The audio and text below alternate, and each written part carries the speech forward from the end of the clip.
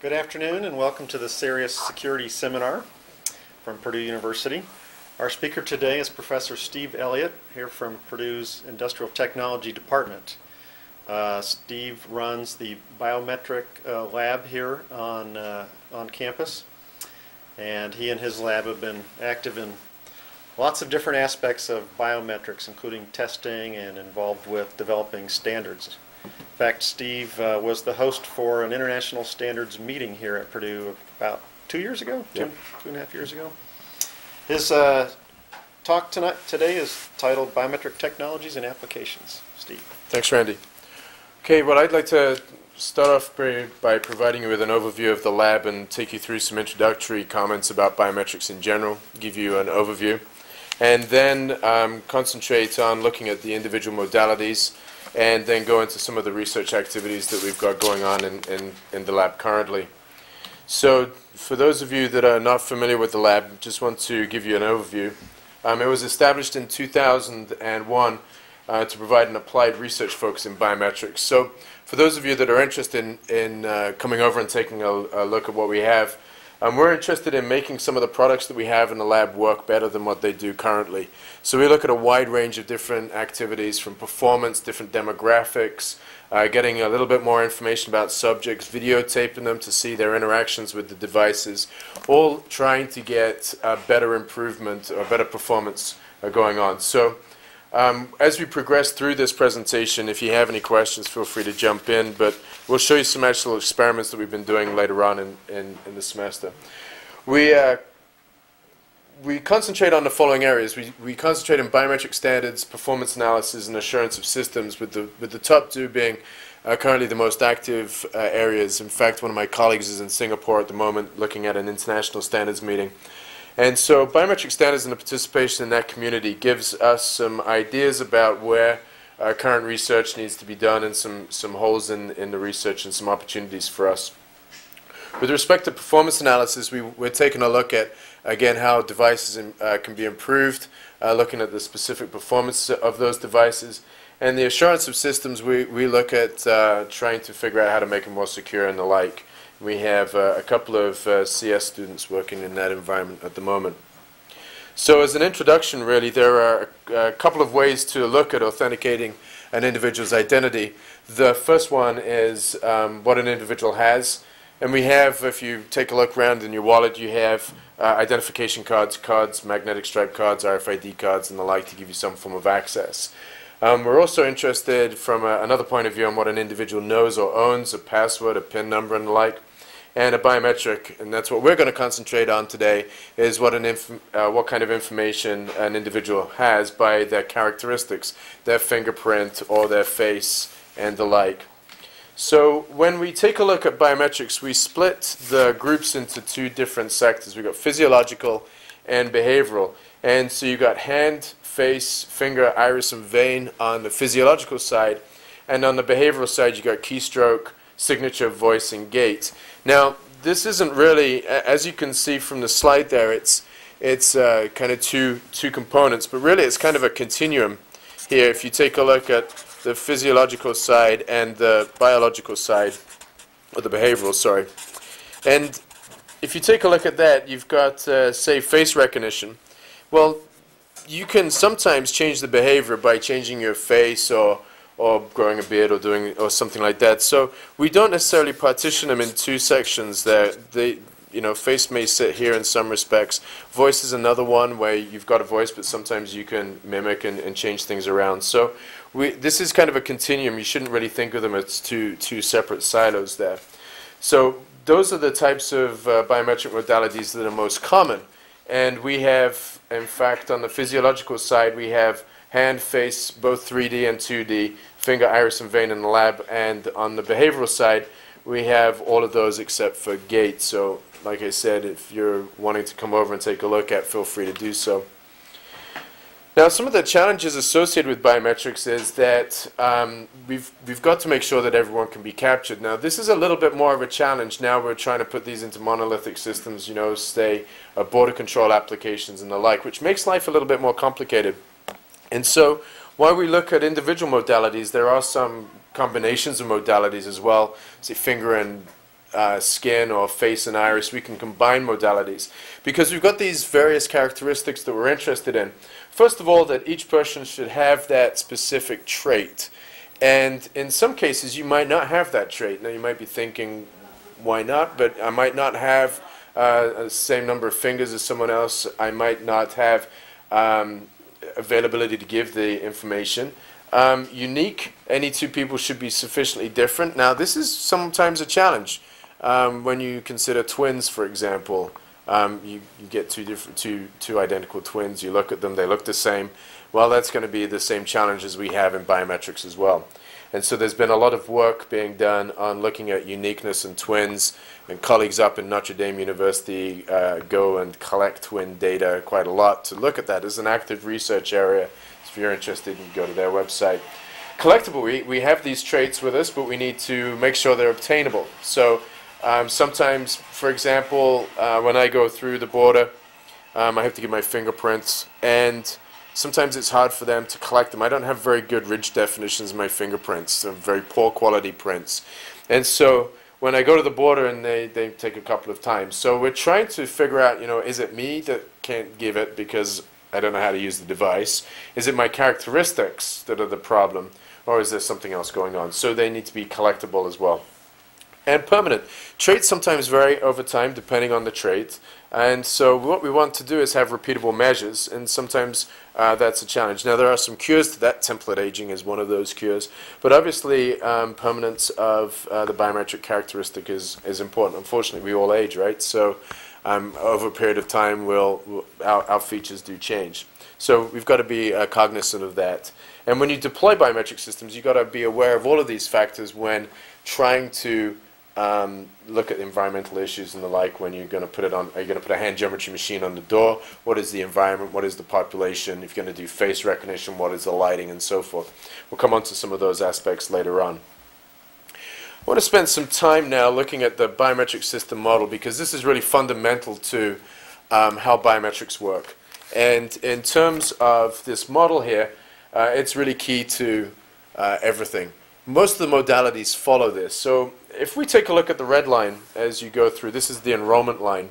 You have a presentation and data capture silo there that really indicates that I'm going to, say for example, fingerprint. I'm going to present my fingerprint to a sensor. And from that sensor, I'm going to grab a sample, and I'm going to segment that the features out of that. I'm going to take the fingerprint away from the background. Then I'm going to look for particular features. Now, let's say, for example, we're going to look at minutia, the dots on the ridges and valleys where they end. I'll come show you some slides later on. But I'm after those features, and I'm going to extract those features, and I'm going to take a look at some form of quality control. I typically don't want poor quality images being put into the database to create the template. And then you can see, for example, I go from here, I create a template, and that template goes into that enrollment database. And that's important because that's where we store the templates for you to come back later on in matching. Now, for a hand geometry device, for example, I present my hand to the device 3 times, and it will make a template over these transactions, those 3 transactions. Other sensors, such as fingerprint, may require 4 or 5. We have some in the lab that require 8 or 9. So it really depends on the modality. But they all pretty much work the same. We're all trying to create a template that we'll subsequently use to do some matching.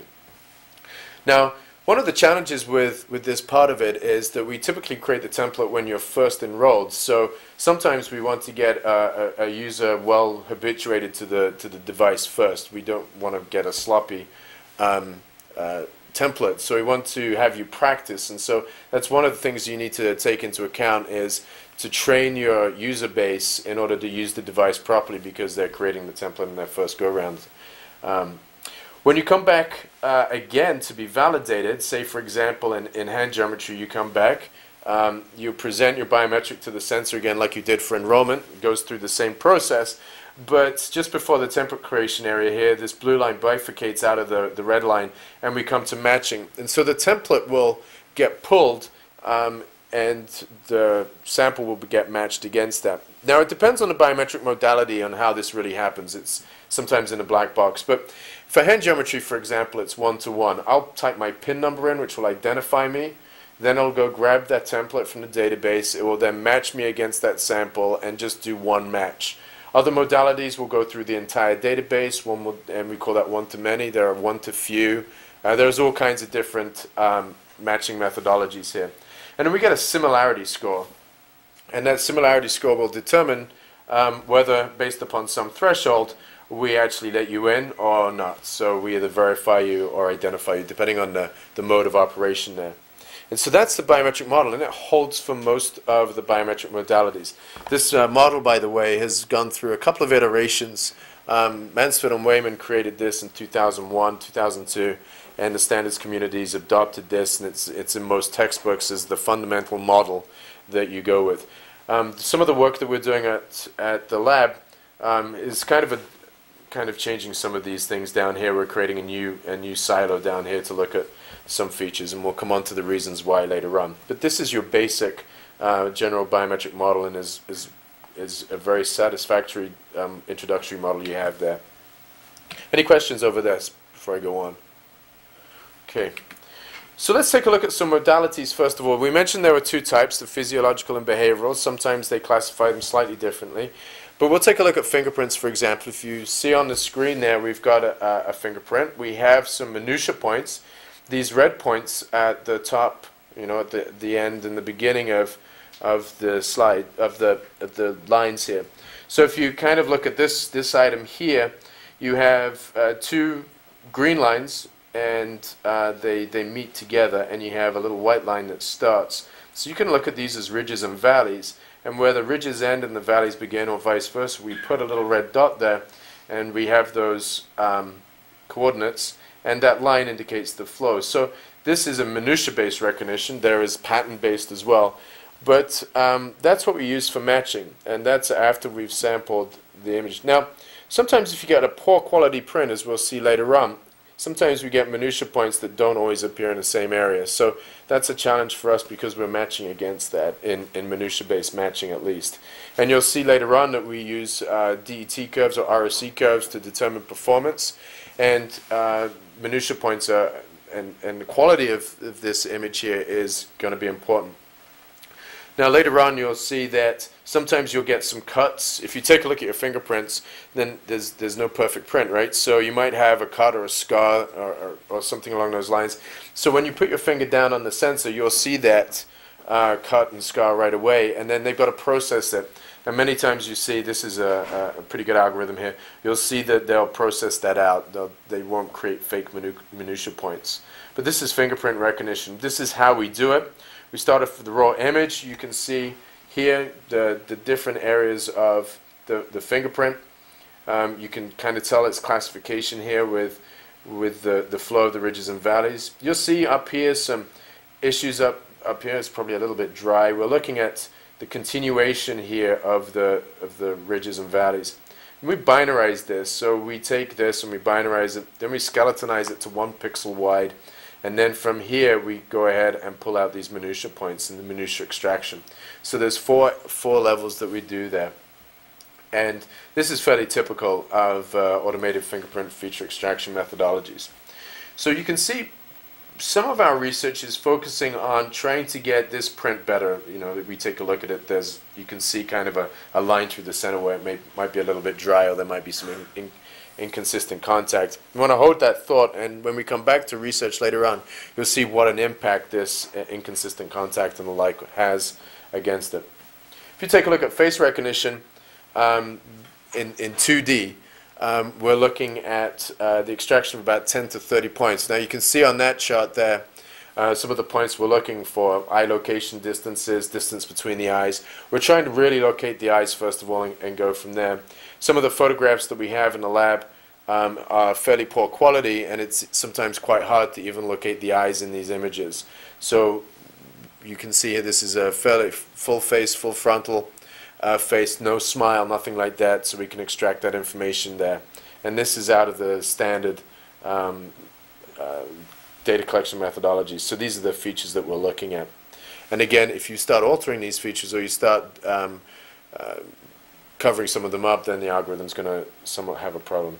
Now, we use eigen face extraction here, and you can see the images on there that extract the face. Now what we're interested in here, not only these points, but on 2D, we can move on to 3D, and you see here we have a completely different layer of points, a lot more points than the 2D face.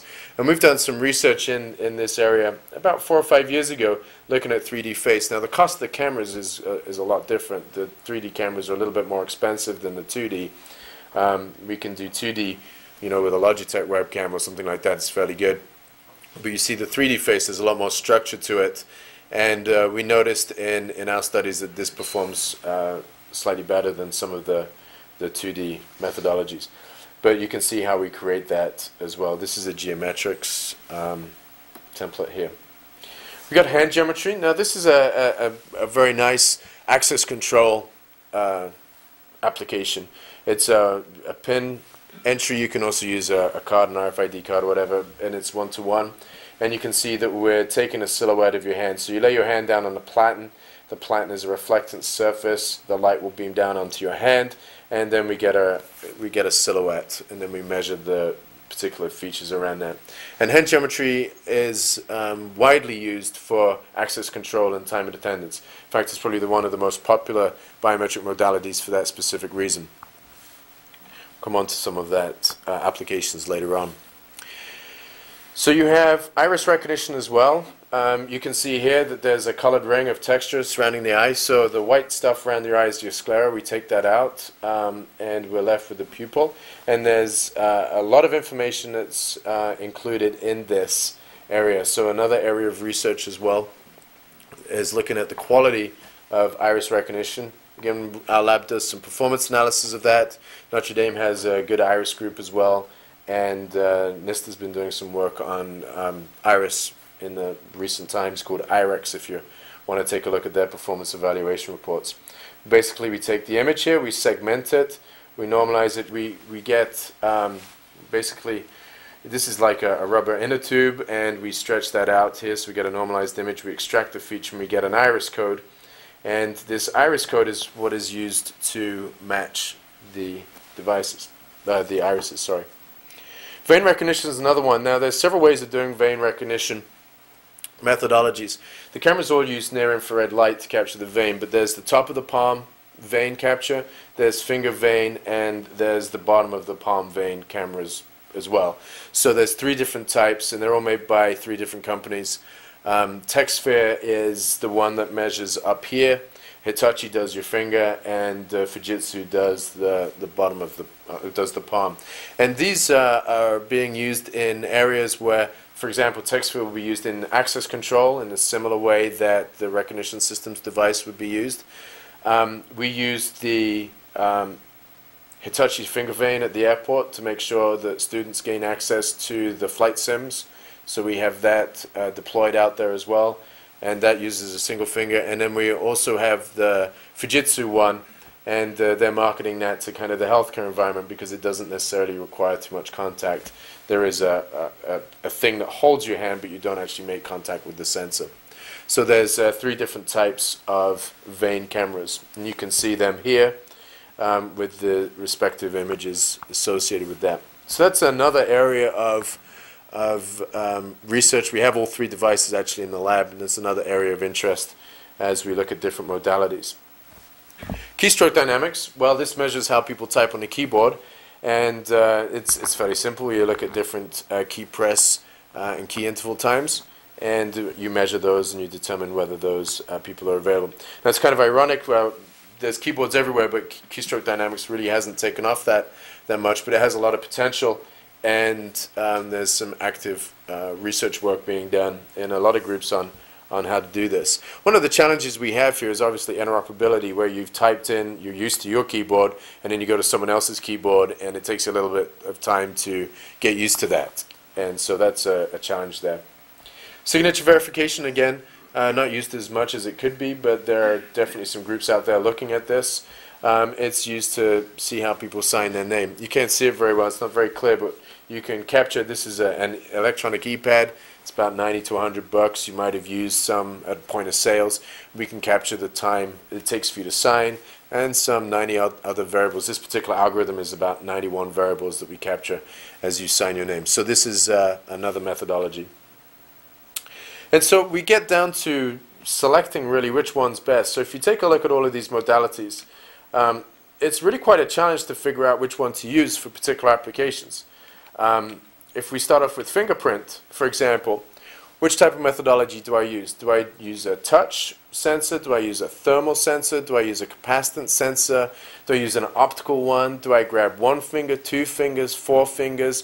Do I go like this and do a slap like they do on the immigration? Which one do I choose? Which methodology do I choose? And this is some other work that we've been doing is interoperability of all of this. So if you have a group of people that buys laptop A and it has company A's sensor on it, and then you migrate them all over to company B's sensor, there's some interoperability issues you have to make sure so you don't have to enroll everybody. So this is a big decision to make. Face recognition, do I go with 2D or 3D? How do I capture the images? What is the quality of the image? That's important to know in terms of understanding it. Hand geometry, obviously that's pretty interesting. You got to put it on the wall, but how do people interact with it? How do we train people to use it? What height? All of these kinds of things. We've done some research in flipping it on its side, so it's like a handshake, so it's maybe more ergonomically intuitive. All kinds of things we've been working on there. Iris recognition, a lot of the devices that we have in the lab are non-mobile. So you have 3 devices in the lab that are stationary. One of the challenges that we have is to get people to learn how to use this on a regular basis. Now, there's Iris deployed at Heathrow Airport. I use it all the time when I go home. And I can get through it relatively quickly, but there are 3 cameras at 3 different heights. So to take into account the small, medium, and tall people. And so there's the ergonomic issue there, making sure that I can line my eyes up properly and the like. With other devices we have in the lab, the depth of field, usability is key there. We also have a mobile iris camera, and there's some usability issues on that. So that's another focus of our research, is not necessarily adapting the cameras, but to make the humans interact with them a bit quicker. Vein, we talk keystroke interoperability is obviously important there. Signature, how you sign is important, the ceremony in which you sign. So if you get done at Harry's at 2 o'clock in the morning, you might not sign as well as if you're signing your mortgage. And then if you're signing your mortgage, you got like 20 or 30 sheets of paper and it keeps on coming, and then after a while you get tired. Imagine if you're writing a paper essay instead of typing. After a while you start shaking your hand gets tired. So we want to look at all of those characteristics to see whether it's really you signing or not. So there's a lot of interesting research opportunities here. And one of the challenges is that we're looking at whether biometrics can differentiate between a genuine user and an imposter user, given that you're not necessarily going to present the same image twice. So that's a challenge. And we want to minimize intra-class variability and maximize interclass variability. And that's our key. We want to make sure that you keep repeating the same and you don't come into someone else's space. And that's not as easy as we make it out to be. So we have some errors that we've started with a framework. Now this is a very high level framework. It really depends on a couple of issues on how the biometric system works. But we look at false matches and false non-matches. There's also another way of looking at it, false accepts and false rejects. But basically what we're looking at is to try and differentiate individuals from each other. And if you take a look at here, you got 2 different things, false match and false non-match. If you take a look at false match, it's deciding that 2 biometric samples are from the same individual when they're from different individuals. And the false non-match is deciding that 2 biometric samples are from different individuals when they're from the same one. So these kinds of ideas enable us to plot curves and to assess performance of biometric devices. Some of our work in standards has tried to figure out how to do testing. And this is a big question, because when you look at an immigration system or a banking system or something like that, you can't test large swaths of the population. It's quite difficult to get that. Some of the tests we do in the lab hit about 250 people, and that's quite a large data sample to do some analysis on. But there are 3 types of test methods in order to help us characterize the approach that we should take. First of all is technology, And that's really taking a look at the algorithm. Is algorithm A better than algorithm B? And this comes from a single technology. The scenario, which we've just come off of for one study that we've done, is to determine how the whole thing works in a simulated application. So if we were to mimic, for example, maybe a border application or mimic a single sign-on application, something like that, that would be a scenario goal where we don't actually physically take you to the border and have you do stuff. And an operational one is exactly that. It's out in the field. It's actually working how you intend to make it use. And then the population comes through, and we grab data from that in a live scenario, a live operational test. So there's three methods. Most of the activities that we do in the lab, we collect data out of scenario, and then we do some technology tests as well. We rarely get into this operational testing at all. One of the challenges that we have with respect to collecting data is to get people from a wide variety of populations in order for us to take a look at certain things that kind of interest us. And our first research projects that we first started off was basically surrounding the issue of sample quality. Now this was about 2001, 2002 when we started this work, and we looked at fingerprints. The devices were fairly cheap, the algorithms we had available to us. And we wanted to take a look at really what is quality. How do you define quality? That's not a trivial exercise, by the way. And so the standards community has worked on this. There are companies that provide us with quality tools, and there's three different types. One is the character quality of the sample. And this is based on inherent features of the source. The second is fidelity, and this is based on the accuracy and representation of the source. And the third is utility, which based on the contribution of these samples to the error rates in the data set. So we take all of these three things and we try and understand a little bit more about performance. And this is where we come on to research projects that surround something we call HBSI, and that's human biometric sensor interaction. Now, this is quite a challenge to understand. We have, if I go to here, we have groups of people, so I'm going to do stick impressions here. People coming into a particular device. I didn't do very well in any school, middle grade or high or college.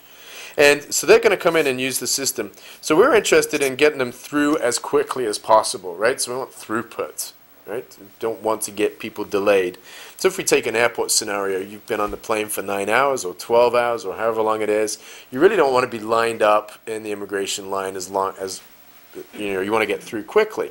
So we want to provide this individual with good samples. So say, for example, you got a frequent flyer.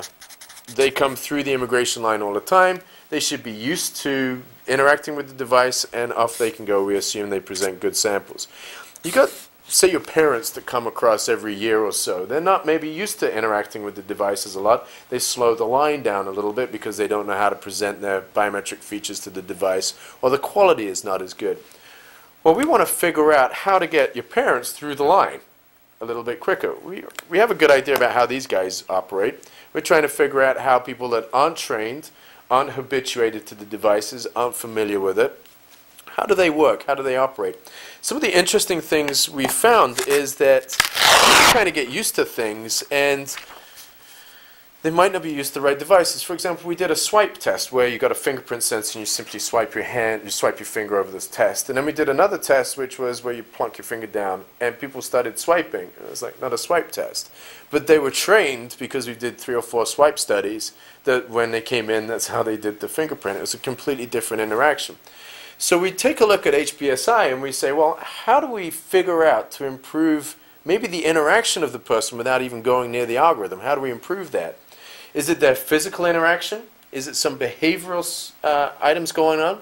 Social factors, maybe they don't want to use it. And does the environment add to our problems here?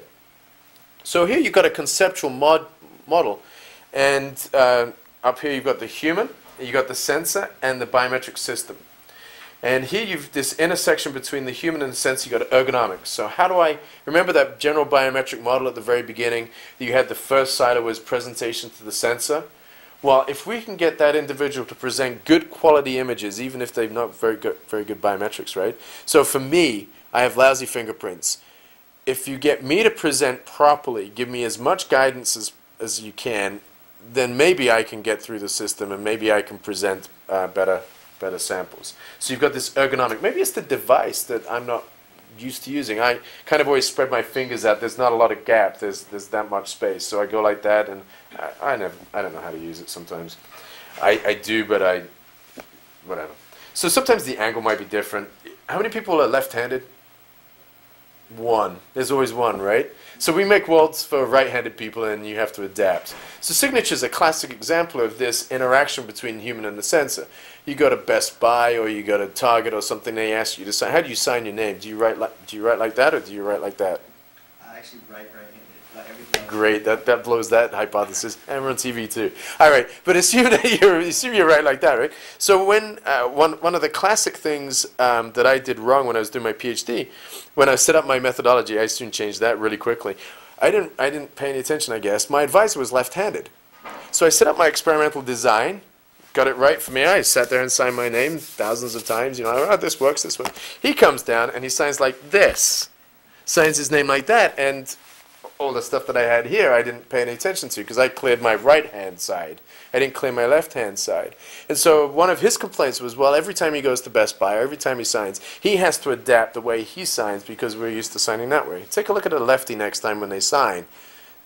They sign, and the point of sale isn't designed for that. So that's an issue that we need to take into account. Usability, image quality, all of these factors. And this kind of intersection of everything is what we call the human biometric sensor interaction model. So we address on how do users interact with biometric devices, what errors do they make, and they make a lot more errors than we originally anticipated that they would. What common errors or issues do users face? And how can we stop them from doing that? And then lastly but not least, how do you train people? I mean, give them the manual, but many people don't. When was the last time you guys read a manual when you bought a piece of electronics? No, you think you're clever enough to just plug it in and go, right? And then you troubleshoot, but that's fun of it, right? This is a challenge, right? So how do you train people? Do you learn visually or do you learn another way? How do we figure this out? And we're all trying to do this because we want to increase that performance rate. So this is something that we've got going on in the lab. We have a special lab devoted to this, and you can see this is one example. Now we've got a person down here interacting with the fingerprint sensor, the bottom right-hand corner of the screen, and they're swiping the finger from here downwards. Okay, and as they're swiping from here downwards, we're videotaping, we're capturing a screenshot of the interaction of that to the sensor. So many times, well, not many times, but sometimes you might get the case where someone will swipe their finger and the sensor doesn't recognize it. It just goes blank. Well, that's an error, but it's not recorded by the system. So we have to figure out what to do with that error because it was an interaction. Sometimes that interaction may be correct, the sensor doesn't pick it up. Sometimes the sensor picks it up and the interaction was like kind of a whoopsie. I kind of started and I stopped and I messed up, or I used the wrong finger, or I did something stupid. That stuff on me really shouldn't be taken into account into the metrics of the sensor. It captured it. You put the wrong finger down. It can't stop you from doing that. So what we do is we take a videotape of that. We make sure that you can see there's a little blue dot there. It goes across each finger. We make sure that you're using the right finger, you're using the right hand, everything works together. And then we videotape it, and then we sit there and classify it. And it takes quite a while to classify a lot of data. I think our list, we haven't analyzed the data yet, but we have 100 plus 150 hours, 250 hours worth of data, I guess, of videotape to go through and classify. So this is a kind of a non-trivial exercise to find errors. But one of the interesting things is you can see how people error visually, as opposed to going back into the log files and go, well, there's a particular type, and you might be able to go back and reclassify it. So let's take a look at some of our research activities in the last, I guess, 15 minutes. Again, when I first started this conversation with you, we looked at performance. Now, this is age. This was our first study. And we keep coming back to this 'cause it's fundamental in some of our understanding. Now, this is a fairly old algorithm. This year, we're going to rerun the data on 2 newer algorithms to see whether these curves have shifted. But if you take a look at the curves up here, you got force accept across the bottom, force reject on the side here, and you got an ROC curve there. This isn't wonderful. This is really good. Okay, So what we want to do is to get this curve to go down there. If it goes up there after some intervention, we've made things worse. All right, so we want it to come down, and it might come down like that. It might come down. It might come down any which ways, but it's nice to get a good operational line here. So you can see here in this slide on the top graph, that's good performance, and here's not so good performance. So what might bring that on? Well, if you take a look, what would be the characteristic differences between fingerprints on 18 to 25-year-olds and 62 and above? What would be a challenge? Maybe it's quality. Maybe people 62 and above have done a lot more with their hands. They might have abraded their fingerprints. They might have poor quality skin, all kinds of things. So when we look at fingerprints now, we collect moisture, elasticity, oiliness. We take temperature of the skin, take the temperature outside. One day it'll warm up, right? So sometimes now your hands, your skin might be different to what it is in the summertime, where you go somewhere nice and warm, kind of your skin changes. So we take a look at that. And you can see the quality scores here. And you can see these cuts and striations of the 62-year-olds and above, which if you take a look here, that's what we're trying to, that's what the algorithms will be looking for. You see that line straight across there. That would yield a bunch of false minutia points, and so we want to extract that and make sure that gets filled in. We've looked at force as well. So when we look at this type of study, we're like, okay, how can we make fingerprints better quality? One of the challenges we've noticed is force. Now, when you put your finger, say you ink your fingers and you press it simply down on a sheet of paper, the force that you do it, say you use hardly any force at all, the image that represents on the paper is going to be very, very light. That is exactly the same as an optical sensor. Now, these are optical images on the top, capacitant images on the bottom. It works slightly differently. So the more I put my finger down, maybe the darker the image will be, to a point where I squash all the ridges and valleys together because I put so much force down on it. So somewhere along the line there's a sweet spot. Is there an optimal force for us to go ahead and recommend to give guidance to people that are using the devices? So instead of just go boom, boom, boom, boom, like in immigration, go hit it put your fingers down until you hit a certain value. You know, you go to PEFQ, for example, that's a swipe. No, it's not. It used to be a swipe. Now it's a touch.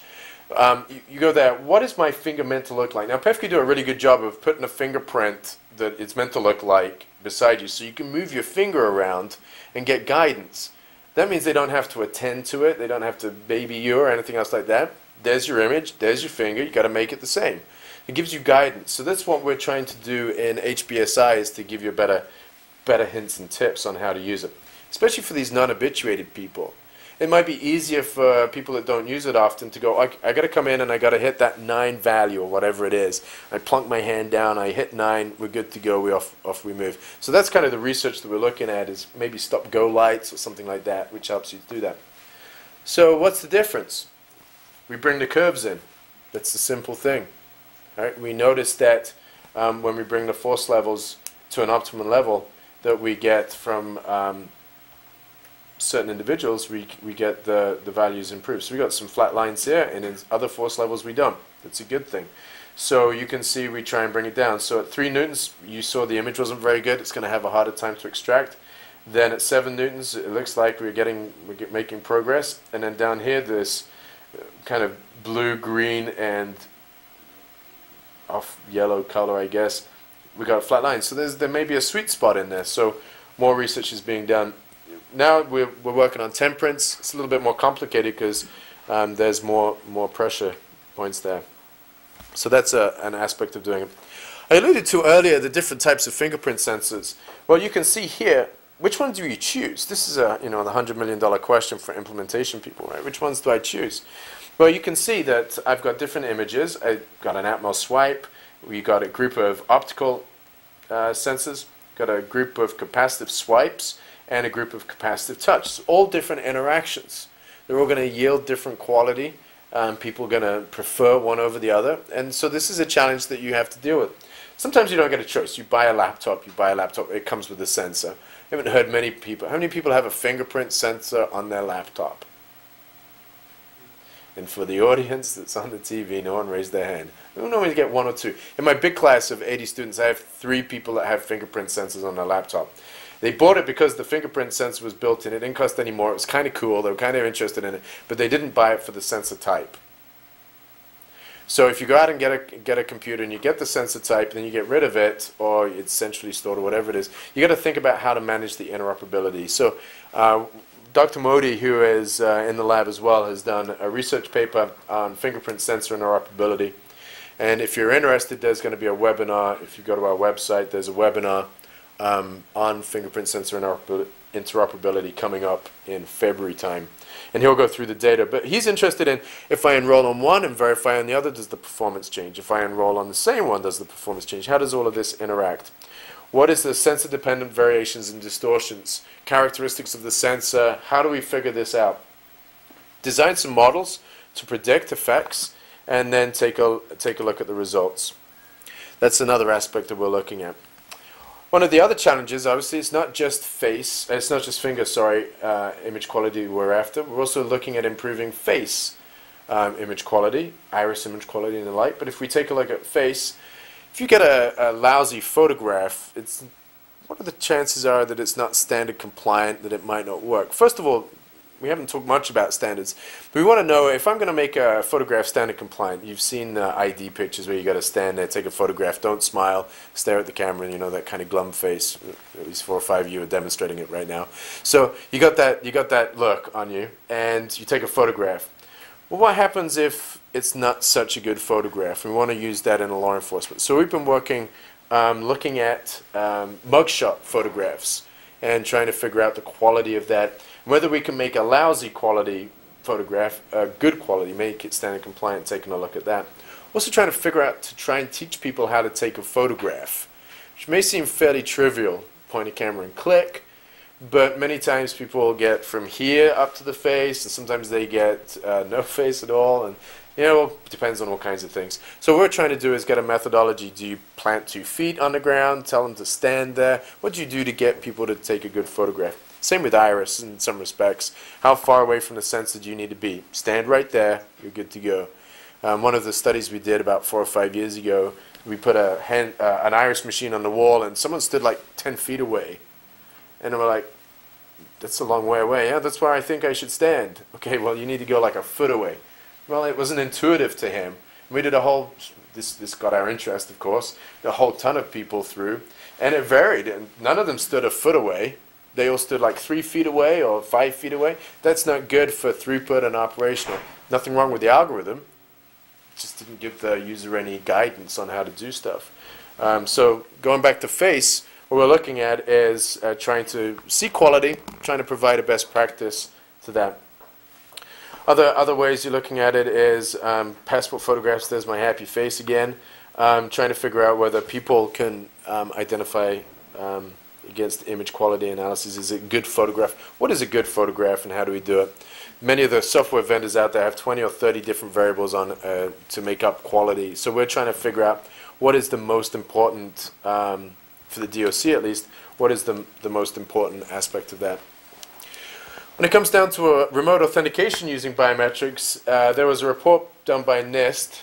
There's the number on it. It's Technical Authentication Framework for Remote E-Authentication. It's available on the Insights website, which is incits.org. And it was a debate about the difference between cryptography and biometrics, and how to classify biometrics to look at their different levels. So I would advise you maybe to take a look at that if you're interested. I think it needs updating. Personally, it's been a while since that topic was tackled. But when it was done by a grad student of mine, Matt Young, and some other people, and it's really quite an interesting framework. It made us sit down and think about it. For example, there was some discussion that biometrics are unsuitable for secrets for remote authentication. But there's a lot of challenges with remote authentication, period. When you add biometrics, it adds a little something more interesting. We're doing a bit of work in the lab on this. We've done some work in the past on authentication.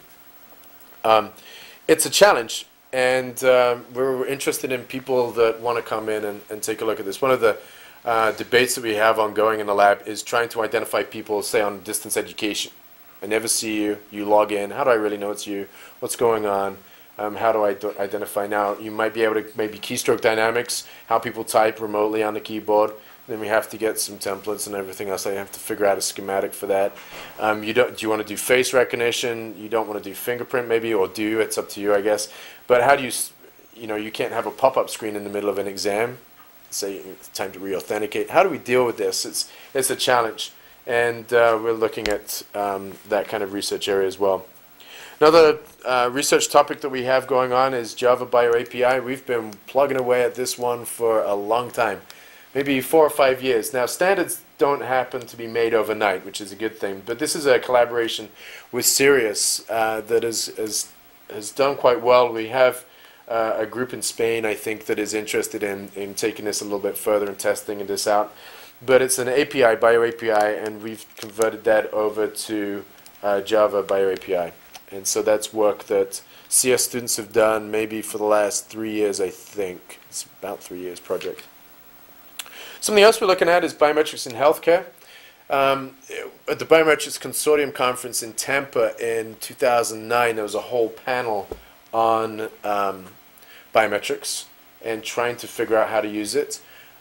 There's obviously you can use it in single sign-on environments, but patient ID is one issue that they were looking at.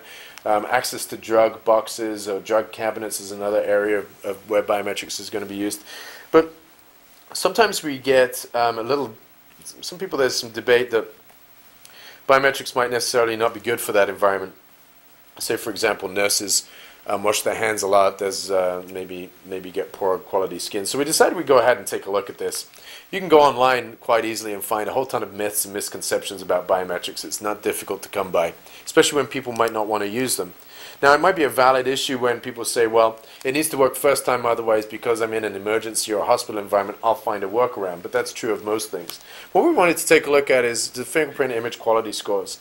And you can see here, blue is the general population, red is the healthcare group. The quality scores were slightly different, but these were not statistically different at all. You can see the performance is not as good as the blue group, but still wasn't that bad. Nothing that would prevent biometrics from being used in that environment. And if you're interested, we've got a LinkedIn group on biometrics in healthcare, which we've just started off to solicit ideas from the healthcare community on why they might or might not use biometrics. And biometrics in cryptography, got a couple more minutes left. This is some of the work that we've done on and off. Elisa Bottino's group in CERIAS with identity management has been looking at biometrics and cryptography, and they have got some proposals out there. Very IDX is an example of that. So that's something they've been working on. And another project that we've been looking at is with respect to biometric information lifecycle. And that is a project that is also being done in conjunction with CERIAS, looking at when do we get rid of a biometric, how do we delete it, how do we deal with its life cycle. You create it, we store it, what happens when you're done with it?